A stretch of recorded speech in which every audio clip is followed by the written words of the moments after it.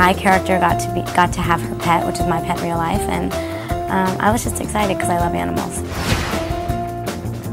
Your dogs can play. Sometimes they might get in a fight, like a little scrap with other dogs, or sometimes, you know, they'll be friends with other dogs there, and you can create any kind of dog that you want that can look as crazy and weird, as skinny, as fat, as, like, you know, different colors, different shadings, different face, different ears, different tail, anything you want, big, small, and you can just create it and name it. It's really good actually if you've been wanting a pet or something, because you have to make sure that you teach it to go to the bathroom outside and what to eat, what to play with, make sure that they don't, you know, tear up your stuff in your house. And if you neglect the pet, people will find out about it, and pet services will come and pick up your pet and take it away from you.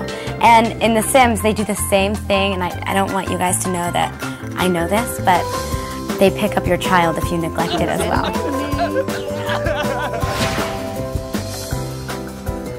This is Lola, and she's my Chihuahua, and she goes a lot of places with me. She's traveled all around the world, and she's very spoiled, and she's really cute, and I love her, and she makes me so happy.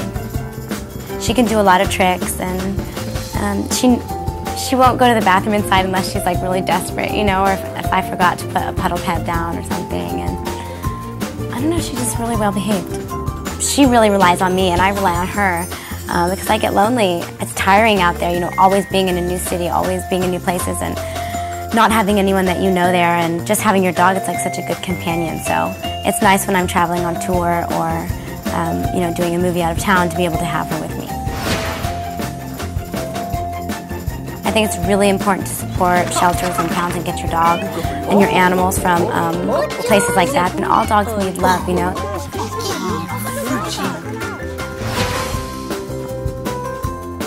I live with my sister, and she has 2 dogs, and I have 2 dogs. I just got a dog. My boyfriend got me a dog for my birthday, so he's kind of like the new addition that we're all getting used to, but he's really sweet too, and his name is Jack, so maybe in the next version of Sims we'll have to create a Jack character. But so I have Lola and Jack, and Haley has Bentley and Coco, and I have a cat named Gloomy, and my mom has a dog named Macy, and my mom doesn't live with me, but I watch Macy a lot if my mom goes out of town, so that makes what, 5 dogs, and I take care of my boyfriend's dog a lot too, which is a pit bull, and so that's like 6 dogs.